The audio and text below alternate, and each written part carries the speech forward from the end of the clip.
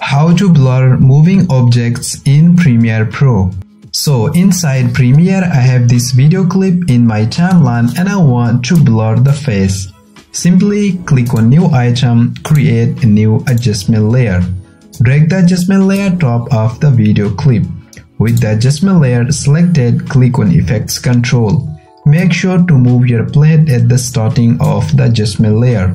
Under the opacity, click on this free draw Bezier tool and create a mask on your object.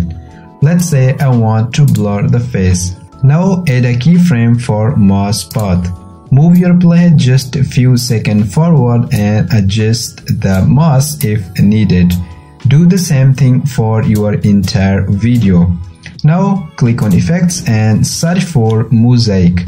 Drag this effect on your adjustment layer and then go in Effects Control. Under the Mosaic, set the horizontal blocks 50 and vertical block 50. And that's it. You are done to blur the moving objects.